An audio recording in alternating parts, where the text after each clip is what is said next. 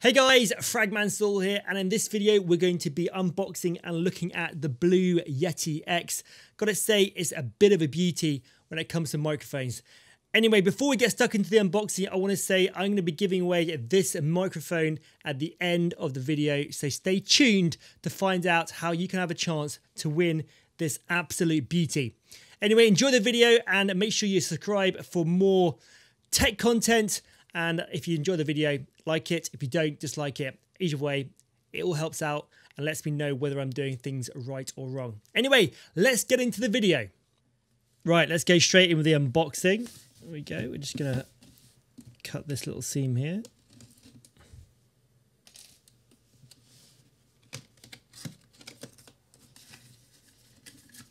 Going to try and be as gentle as possible with this, as we are obviously giving this one away, so I don't want to break it too much.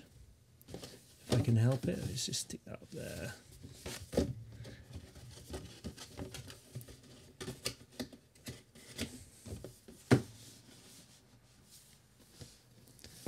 Okay, there we go.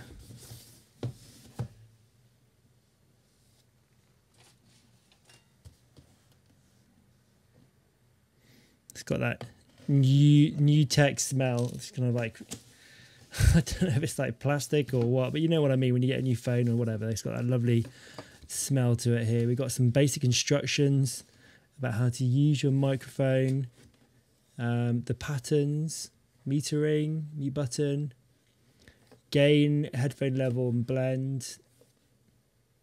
Still good. It's got the inputs at the bottom, 3.5mm jack and the micro USB and USB as well. I know, sorry, it's just micro USB to USB, my bad. Okay. So we've got very nicely padded, look at that. Ooh, juicy. Oh, this is nice. I'm a bit jealous actually that I'm giving this away because the microphone I'm using at the moment is a XLR microphone. It's a really nice microphone, but there's something quite lovely about getting some new gear, right? It just looks smart. Look at that. Beauty. That is a lovely looking microphone. Just trying to get it in the camera frame for you guys. See if I can just focus in on that. It's got kind of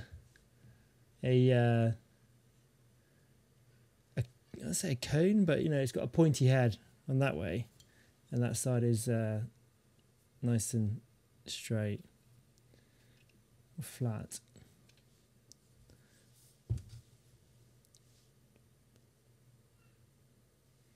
Having to manual focus, I apologise for that. It's just better for when I'm doing this sort of thing, so the camera doesn't focus all the time. But yeah, that is, it's got this lovely matte finish to it. And obviously you can disconnect it from the mount. You've got some rubberized washers in here to stop it from vibrating, which is huge, kind of very important to have. A little bit, the first thing I do is take it apart. Okay, and then you've got here, that's a nice little feature. So when you connect it to a mount, obviously you connect it to this center bit there. It's got a rubber pad in it to help absorb, shock absorb. So there's your 3.5mm jack. There's your micro USB, which will go into obviously into the USB into your PC.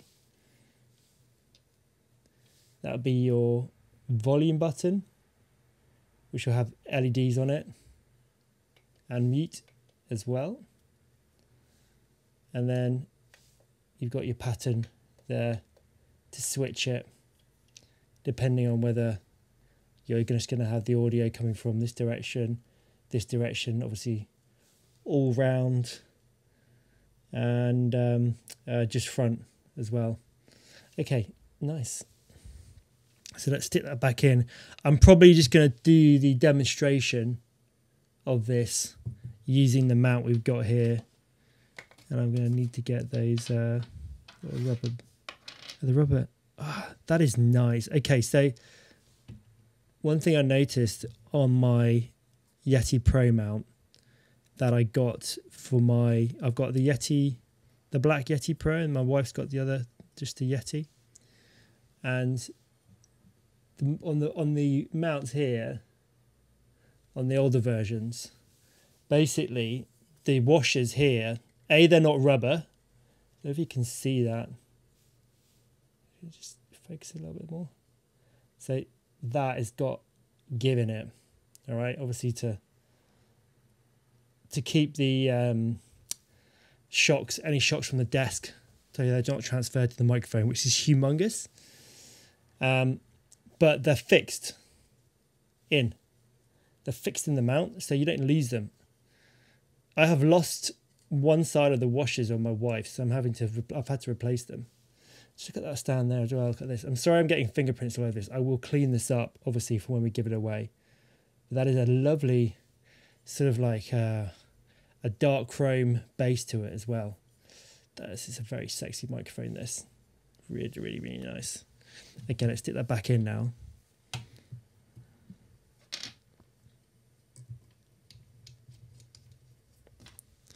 I don't want to give it away. Okay, let's do some testing. Currently, I'm using the XLR microphone. Here is the Yeti X, and we're going to plug this in. Just going to use the micro USB, and there you go. You can see it powering up at the moment, and you've got the volume control to was it up and down. Very cool little feature. This you can switch. So if you look underneath, you can see I've put the micro USB in there. There's the 3.5mm audio jack, and in there you can either use it as a sound card to have your headset plug into that for your computer. You can also monitor the microphone audio as well by changing some settings. So if you look at the front here, you can press and hold this button, and it switches it. So that now is on the headphone. This is headphone volume. So this is the 3.5mm audio underneath. That's the headphone volume coming out of there. And then if you press it again, this is the cool bit, it switches it. You can see both lights are on at the bottom there.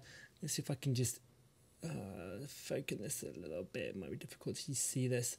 But basically that one where my finger is a little picture of a microphone. I just I can just focus on here. You can just about see it there. Can you see that's the microphone? Okay, we'll do this nice and close. So that's the microphone there, and you can see the pink is all the way around to that side. So if I bring this up, I'm now splitting the what's coming out the 3.5mm jack is going to be split between headphone on this side and microphone, so it's going to be balanced with the sound card. So what basically the headphone is desktop audio, and that one is the microphone audio. That's the monitoring. So if I bring this across to that side, that means the split is now onto the headphone side, and there'll be lost monitoring, so I can't hear myself with the microphone. You can bring that all the way down that side, so the split is all the way down. That means I won't hear any of the microphone at all. Or if I want to have it monitoring, I can spin that all the way around, and now it's monitoring the microphone and not acting as a sound card at all. So you have to press and hold that. That's obviously the microphone, and if I talk, that's going up. That's the microphone going up and down. Press it and hold it. That's the volume of the headset. That's the volume of the headphones with it being mixed. And then press and hold it again. And there we go. That is the split between headphones. Currently on mic, if I just bring this back to front to the middle, that will now be split between the microphone and also the headphone. Very cool little feature that to have. And what that means is if you have a dual setup, a dual PC and a, let's say, a game PC, for example, you can plug this into your, I guess, stream PC, have the audio from that going to the stream PC, but put in the 3.5mm jack the headphone and the microphone monitor, or the microphone monitor, and then feed that microphone input into your microphone of your motherboard of your game PC, and then you'll have the audio coming out from the microphone onto the game PC, as well as recording obviously the USB microphone. So you can use one microphone for two computers, which is great because it means you don't need to have a USB audio interface to split the audio, or you don't have to have two microphones, one microphone for your game PC and one microphone for your stream PC. So it's a lovely little workaround that, and it's a superb feature to have. Just at a click of a button, you basically got a sound card built in and monitoring headphones and splitting it up. It's you got options there, and it's great to have options because it's always custom to your setup. Now currently, obviously I'm not talking on that microphone because I've been handling it. It is about, I'm guessing about 35 centimeters. I put my camera angle down so you can see where the microphone is, and we're going to switch between microphones. Now this is in the rawest form. This is all the way up. The volume is ramped all the way up on that microphone, and I'm going to switch microphones now. What you notice is that I'm probably sounding fairly, you know, I've got this microphone is very close to my mouth and it's sounding pretty decent. I'm going to switch the Blue Yeti X. Now that probably sounds a little less deep. This is in its rawest form we're going at the moment. Because it's about 35 centimeters, the sensitivity of the Yeti X at the moment is up quite high, so it's going to pick a lot of background noise up, and it won't sound, it won't be resonating nicely on the audio. But if I get closer like this and not shout so much, it's probably going to be sounding a hell of a lot better. One thing I did not show you, which I showed you obviously on the, we've got the cardioid settings at the moment on the back, the pattern at the back, and you can just switch this round by pressing that button just there, so it's going to be front facing, so it's going to pick up audio from, sorry to do the manual focus, but autofocus is not good for webcams. That is definitely not a good thing to have. Anyway, so yeah, there we have it, cardioid set up, and we're about, as I say, 35 centimeters away, so it's not an ideal positioning here. I do have a spare basic mount here, and we could mount it onto that, but I just want to show you the difference with it being sat on the desk, which is quite handy. I mean, it's still, the range of audio is still fairly good. It's picking up my audio, the levels are going up. Now I want to switch over to my Discord scene so you can see what my desktop is, and I'm going to take things further from there. Okay, so you can see how my OBS is set up. I've got rid of the preview, otherwise it does that, so we're going to get rid of that mirroring. And we're going to see here, this is the Yeti X. I'm just going to pump on the my other microphone at the moment, and you'll see where the level is on that. Let's just pull that up very, very quickly so we can see what we're doing here. So the audio level's a little bit higher on my XLR, which is the bottom one, than the Yeti X, but we can change that. That's fine. You can add a bit of gain. We're just going to pull that off. So what I can do is go into here and collect a filter, put a gain on that, and bring it up. Probably a little bit loud now, bring that back a bit. But you want to be hitting in the yellows for when you're talking quiet, well, not quietly, but when you're talking normally.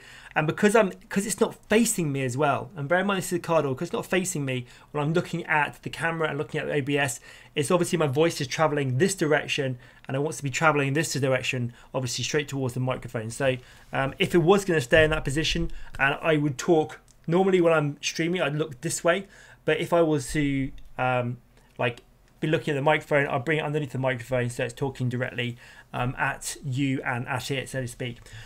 But because obviously this is going to be the situation that we're going to have, I'm just using this for a demonstration. But this is what it sounds like when it's on your desk. Now there is a bit of software that comes with this that allows you to change a few settings with the Yeti X, and I'm just going to open that up right now.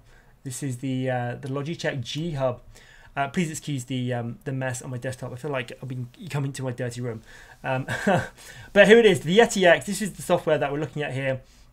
And if we click on that, we've got some features. So at the moment, if you look on the left-hand side of the screen, you can see all I've got set is the Yeti X. In fact, I will move this across where I'm talking on this so I can see what I'm doing. We've got the Yeti X mic gain, which we can increase, and I can ramp that up to 100. That should put me well into the red, which means I can whip off that filter now for the gain. There we go. That should be a little bit better, and pull that up. So I should be hitting the yellow mark with that Yeti X gain on there with the software. And just go down the features very quickly. We've got a microphone, we've got lighting, which is a nice little feature for those that love the RGB. You can change the colors of your knobs depending on how it fits your scene and your color style, or if you struggle to see it, you can play around with those, which is rather nice.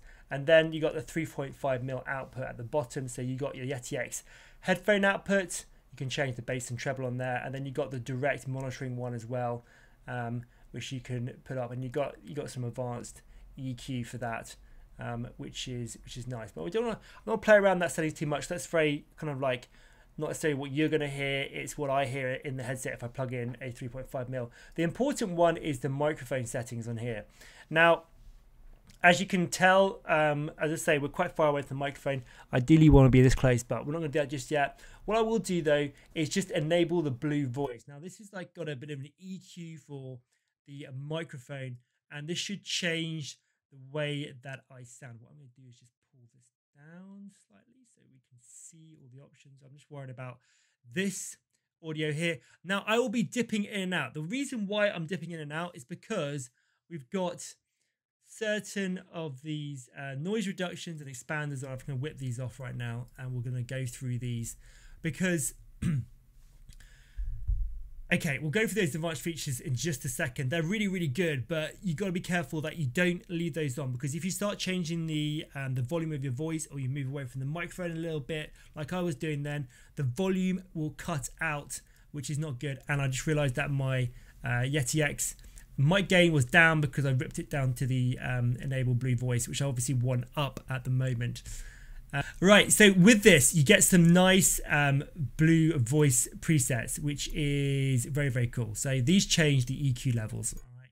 And they make things sound a little bit different. I can't hear what's going on at the moment, and the way I recommend you guys test this is to listen to it yourself. In OBS, you want to go to Edit, Advanced Audio Properties, find your blue Yeti X, and click on the audio monitoring and put onto monitor and output. Obviously, I am monitoring this as well as recording as an output, so I'm doing both. We'll just pull that off that, and then you can change around with some of these settings. So straight away you'll notice that I've pulled the lows all the way down so they're quiet, so you can't hear them. Put them in the middle and they should sound a bit deeper, and then we ramp that up to +15 and it sounds a little bit more rounded and softer on the lower ends, which is quite nice. We can play around. Oh, that sounds a bit wonky, but you can play around with all these to get it right for your setup. Now, remember I've said that I'm about 30 centimeters away from the microphone, which, to be honest, isn't an ideal standing point. You want to be about 15 centimeters is a good distance from your mouth. You're not chewing on your microphone, but you are also close enough to start picking. Can you hear how that's, I hate monitoring on, but can you hear how much clearer that sounds just by getting closer? And the closer I get, obviously, the quieter I can drop the mic levels. But it just becomes like instantly that sounds so much better than being back here, because the microphone's got to work a lot harder picking all these different sounds coming up. I've got computers coming in, fans, and all this sort of stuff that it's picking up on. Anyway, the blue voice preset. So let's check out some of these extra advanced controls. If you haven't got these up, just click on this little tab here. It should bring them up. There you go. The high pass is an interesting one. High pass filter lets the high frequency information pass through the filter as a target frequency and roll off all audio below the target frequency. This can be helpful to remove low engine noises like cars and engines or heavy machinery equipment in the room. Okay, so at the moment it's set to 70 Hertz and this is fine, but if you then further increase this, what you'll see or listen, you can hear the fact that my voice, the bass levels of the voice is starting to get removed from this because we're going so high up with the high pass. So just be careful, or just listen to the audio settings when you're doing this to make sure that the your voice isn't becoming too, I don't know, less than what you want it to be, and go back and do that. So I think it was on 70. Noise reduction. Noise reduction removes unwanted noise from an audio signal. It is best at removing consistently produced noises like fans, road noises, rain, and other non-anomalous and consistent unwanted sounds. So this is, I say, well, pretty much what it is. It's not necessarily a noise gate. This kind of removes those frequencies. So set anything at the frequency you want, and it will help remove those. You have got these three little buttons here that will further allow you to tweak the settings of the noise reduction. This applies to some of the other settings as well. We've got the release on the milliseconds. You've got sensitivity, bias, and the maximum attenuation as well to play around with. I'm not going to play around with those yet because I can't hear myself do that. And this is obviously with the microphone desk mounted as opposed to arm mounted. So that's the noise reduction. Expander gate. This is going to be quite handy if you have quiet spells of talking and you have background noise that you want to remove. So expander is a noise gate with a variable range. This can be very useful to remove unwanted background noise like dogs barking, children playing, television, etc. when not speaking into the mic. If you set the threshold slightly below the level of your voice, the gate will open only when speaking and cut out any other noise when not. So I tend to have a noise gate on OBS when my microphone was playing up a little bit, because when I was not talking, the microphone would actually hum, and you can just set the noise gate to whatever that setting is and just get rid of it completely. So that is quite handy. Like the microphones did, the tooltip did say, set it below your voice level, otherwise you won't speak. Now the big problem I found out with the one in OBS on this and Discord sometimes is that if your voice volume is in and out, it fluctuates a lot. Sometimes it takes a while for the mic to pick in. Actually, I found that the Blue Yeti is quite quick at responding to your voice and picks it up and doesn't like cut off the start of your sentences. So it's a bit better than the ones that were in the OBS software. But still, you want a little play out for that. Just make sure you're not being cut off too much, because there's nothing worse than not getting the first couple of words of a sentence. But I'm going to switch it off because my noise gate isn't too bad. And the de-esser, I forgot to say, there are 3 extra little buttons for that. Allow you to change this. We got attack, threshold, release, hysteresis. I don't even know what that is. Range, ratio, and gain reduction. I'm going to have to do some Google research on what those are. These are kind of advanced controls that, I'm not a full-on expert at this. I try my best, but I'm not like a sound engineer. I'm a video gamer. De-esser. So de-esser listens to the high frequencies of hissing or sibilant sounds that are generally unpleasant. The tool listens at the target frequency, 8 kHz by default, and compresses that frequency when the threshold is reached by the amount set by the ratio control. So this is great for just kind of killing those high sounds. Again, with this one, you got the 3 little buttons at the top here, and you can play around with the frequency. And, if you got that high pitched noise coming from somewhere, to be honest, normally these like high pitched noises, unwanted noises come from the 3.5mm microphone jack. Plug it into your motherboard, and the motherboard gives off this like terrible hum when it's kind of collecting audio from it.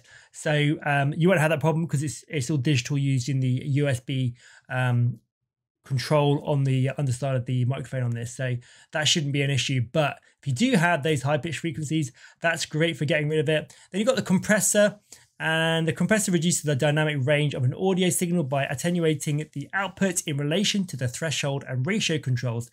This essentially makes your voice signal more consistent in volume and therefore easier to hear whether you are screaming or whispering. This, I think, is a pretty huge thing to have for anything, whether it's podcast or gaming or streaming, or recording videos, because there are moments when you are recording that you won't be shouting or talking at your usual level and voice, and you want to come down, and to be cut off and not heard is a pain. So having a compressor is a huge thing to have, and great little feature. Again, 3 buttons here to kind of bring this in. You have the attack, threshold, release, and a ratio, as well as the gain reductions. Play around with those in your unique and individual setup. And then finally, there's the limiter. The limiter is a tool that attenuates the signal at a target threshold and can bring the overall level up to a consistent volume using a gain boost. This ensures that the signal will not be louder than the target value, but it will still be constantly loud. Now, when you're setting your audio levels, which I do, obviously, I mean, OBS has only got the Blue Yeti X on at the moment. But if you're streaming, you have background music, or if you're a podcast, you've got background music, you've got other people with other mics on, etc., or you're playing in a band and you've got different levels going on, you want to have this level up more than others or less, you can play around with the limiter, and that will reduce the noise coming through this microphone. So let's say you have an instrument coming from this one, and then you have another microphone for your voice, and you want to make sure that the volumes are right. This would be something that you could possibly do using the limiter. Again, 3 little bars here for boost, attack, release, and output. Once again, it's all personal preference to your setup. So they're the advanced controls, and that is using it unmounted. I've gone for the unmounted option here because I think a lot of people have a microphone further away from what I see when they are streaming. But if you are obviously on a podcast, you'll want to be closer. And what I'm going to do, I'm just going to switch over microphones very quickly. What I'm going to do is just undo this one and mount it on the underside, on this this very cheap desk mount, or this wonky mount here. I think I mentioned this in the unboxing, but there is a rubber seal in the underside of that, which is huge, because when you plug it, when you screw them in these threads, it acts as a little bit of like a cage, where it kind of stops the vibrations coming through, which is it's a nice little feature. They've really gone to town on all these extra little features, making this microphone be very, like, for what the value, for what it is, it's not going to be like a super high-end mic, but it does produce a very, very good audio. And they have done a very good job in kind of like providing features, or thinking about these features for people. Anyway, so I'll be probably a bit loud now because it's so close to my my mouth, and I can bring that down a little bit just to bring it. I'm going to just try and match the volumes a little bit so that they're about the same. That's probably about right. And I will just dip this one off so it's not going over it. And we can have a little look and change around the presets for you. I've done presets. Here we go. Let's just do. I've done presets here. But a broadcaster 1 we're currently on at the moment. Got a broadcaster 2. Classic radio voice. Ladies and gentlemen, welcome to the stream. Blah blah blah. FM. High voice soft. Then high voice loud. I mean, play around with these settings as much as you like and get the right one.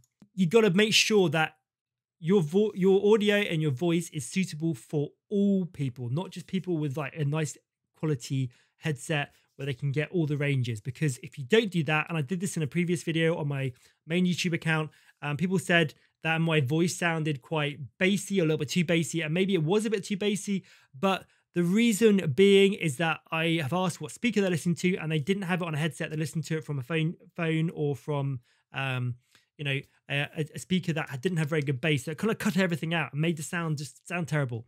So at the beginning of the video, I said I'm giving this away, and I will be giving this away. It's very easy to do. The 3 main things that any YouTuber likes, and that is to subscribe to the channel, like the video, and comment in the comment section down below. But not just any comment.